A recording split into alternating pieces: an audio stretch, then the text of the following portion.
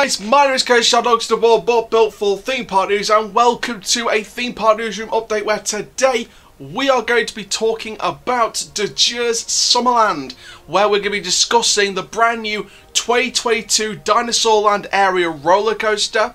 We've got some brand new details. We've got the official type of coaster from the latest delivery of track for this experience, and some enthusiasts might be disappointed about what this is, but I've got my own reasons as to why I think this is a great idea for a coaster. And not just now, but also in future years. I've got an idea and a bit of a theory as to what's going on here. Now, before we get started, guys, make sure you like the video if you've loved it. Comment down below your thoughts and opinions.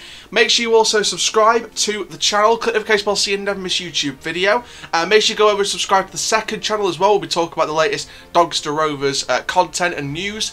And yeah, you'll see on that channel we've uploaded today's DRFC match preview for the Charlton game tomorrow. So go check out that preview on that channel there, as well as loads of other fantastic videos, including me slating the EFL because they don't treat their clubs right. So if you want to see all that, that's over on the second channel.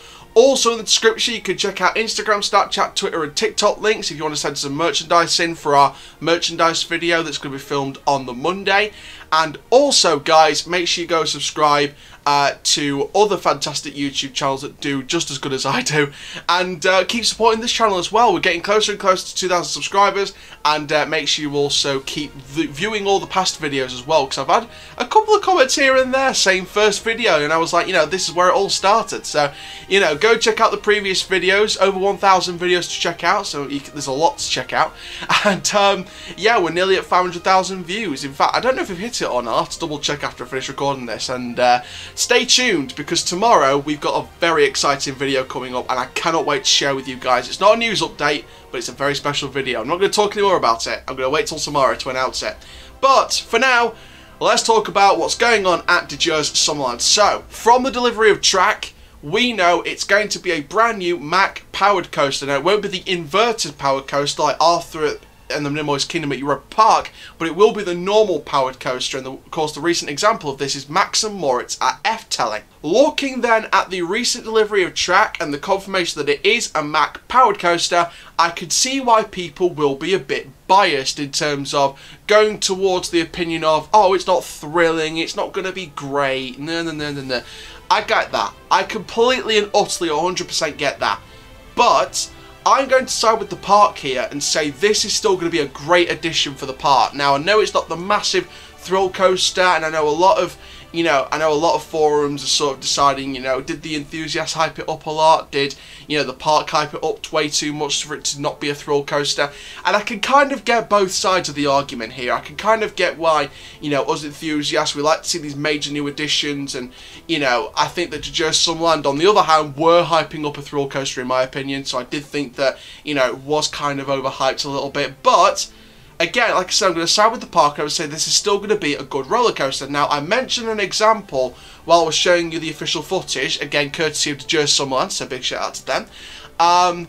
The footage of the track being delivered. Now, obviously, we know the track's going to be green. We know it's going to have a green colour scheme of track. And I said an example. Max and Moritz at F-Telling, of course, they replaced their bobsled coaster with this dueling Mack family kids coaster. Called Max and Moritz, with a very themed storyline, an extremely detailed train design and landscaping and theming around the ride. And, you know, overall, it wasn't really a coaster for families, it was more of an experience and a magical attraction. So, I think with that being the most recent example, I think if Djurs Sommerland take inspiration from Max and Moritz in terms of the kind of theming level we're looking at here, especially with the Dinosaur Land area that's going to come into it, I think that they've got some real potential here to go on the same kind of, if not just under the theme and quality of F-Telling, with the dinosaur element inside of this. If they take Max and Moritz's inspiration for this, I think this is still going to be a very well detailed attraction and experience for the park. Now, talking about the story, I mean, we have no idea what the story will be, but I do hope it will have some kind of themed storyline like Max and Moritz does. The landscaping hopefully will be good, and I think for thrill seekers, I think one thing that would back this coaster up and this whole Dinosaur Land area up is a thrill ride, something like a flat ride, just something to build it up and something to put with it as part of a Dinosaur Land area, so it's not just one coaster. So, you know, I think looking at the whole basis of it, I think a very well detailed Max and Moritz theming level quality themed dinosaur family coaster, Mack Powered, would be a good fit for the park, and it would be a very good help to sort of round off their family market. If you had a couple of thrill family rides in there as well, I think that will balance off the area. I think it would give the thrill seekers something to enjoy this in 2022 as well. I think with this being constructed now and it's opening in 2022, yes, coronavirus, you know, postponed it to 2022. It was originally going to be 2021, but I think with 2022 now being the opening date, you've got to look at that and say that's positive in the long run, because they could spend a good amount of time here on theming and landscaping, and that would make it a whole more of an experience more than just a coaster in itself. So I think that the delaying 1 year, yes, coronavirus was at fault at that, but you've only got to see that as a positive, because it allows more times to make the experience better in terms of off-ride and on-ride. And also, speaking about the long term, I think the Djurs Sommerland will invest in a thrill coaster in the future. I think it's just a matter of time.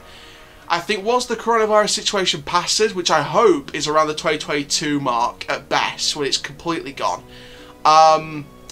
my hope is around the end of this decade, like the 2028, 2029 mark, maybe we'll see a thrill coaster at Djurs Sommerland, and it would kind of make the enthusiasts go, phew, we got lucky in the end. Let's be honest. But on the serious basis of it, I think that a thrill coaster around that mark a few years down the line from this 2022 one, I think would help the enthusiasts by the end of this decade. And of course, you've already rounded off your family market with this power coaster and this dinosaur area. So, you know, and you've got to look at it on the basis and say, Jungle Safari is a family attraction. That is what's been replaced by this Mack Powered Coaster in 2022. It's Jungle Safari that's been replaced. It's a family attraction. They're replacing it with a family attraction. So, and I think I said it in one of the earlier updates. I said I'd love a Mack launch. I'd love a Mack Extreme Spinning Coaster, but I've got a feeling it's something family because it relates to Jungle Safari and fills the family void left by the old attraction. So, I mean, if I didn't say that, then I'm wrong.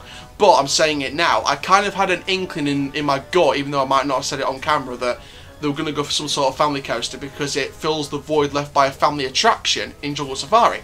So I think the next coaster they add will be a thrilling one. Don't get me wrong, it will be a thrilling one. I don't think it'll be another family one because they've rounded off their family market now. So all they need to do is keep investing for thrill seekers and keep them coming in.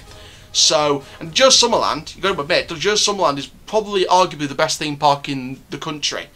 So, in Denmark. So I think that Djurs Sommerland will invest in a thrill coaster at some point in the near future, over the next few years or further down the line. But for now, at least, this rounds off the family market. So I think it's a good addition. Great theming involved. I hope you guys really love it anyway as well. For now, though, guys, make sure you like, comment, subscribe, click the notification bell so you never miss a YouTube video. And for now, guys, my name is Coaster Chal. Keep living the coaster life. Stay tuned for more videos, including a very exciting one tomorrow. And I'll see you guys in the next video very, very soon. Take care, guys. Have an awesome day.